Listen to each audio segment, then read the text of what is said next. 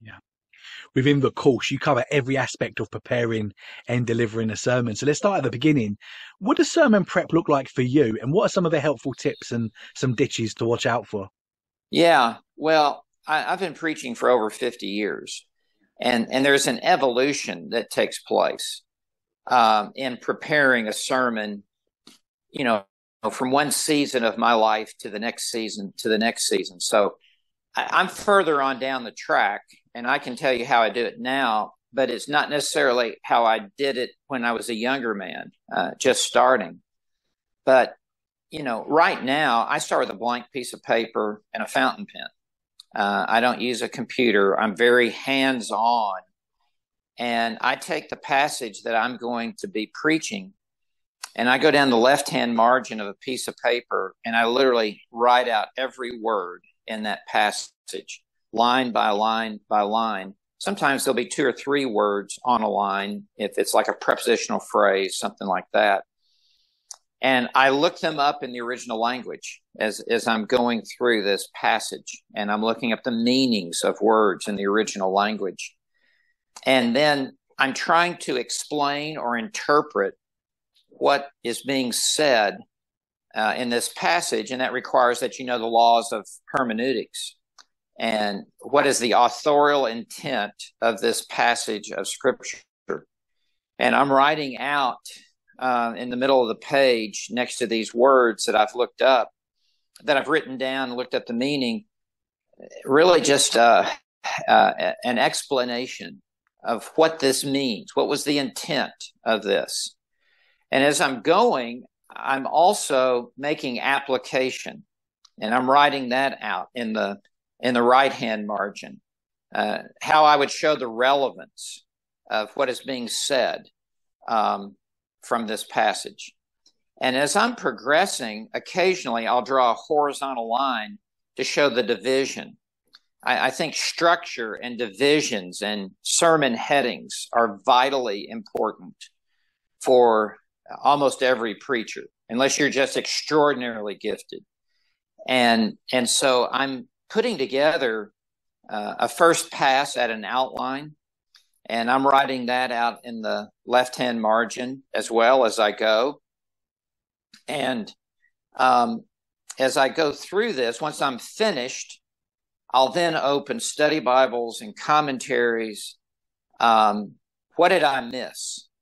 What did I misinterpret? What do I need to add?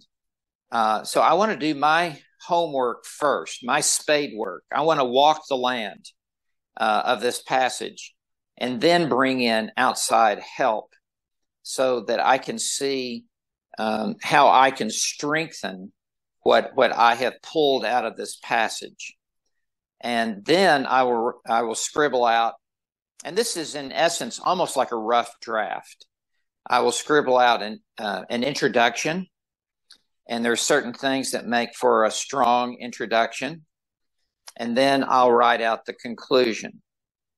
And so I'll just staple it all together and then proceed to write what I would call a manuscript, which is, for me, what I would take into the pulpit. It's probably about 70% of what I'll say in the pulpit, maybe 80%. I'll be adding 20 to 30% in the heat of the moment and drawing upon, over 50 years of studying the Bible. And there will be flashes of insight that will come while you're in the pulpit. So you never want a manuscript that's 100% of everything you're going to say. You've got to have some elbow room, if you will, while you're preaching. But I'll write out my manuscript. I always start with Roman numeral 1 and move consecutively through the passage. Then I will write the introduction. Then I will write the conclusion.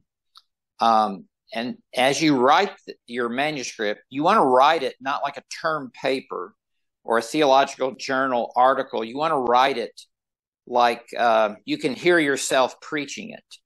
Right. You want a conversational tone to it. This doesn't need to be dense and highly technical. This needs to have some energy and some vibrancy to it. C.S. Lewis said, great writers do not write with their eyes, they write with their ears.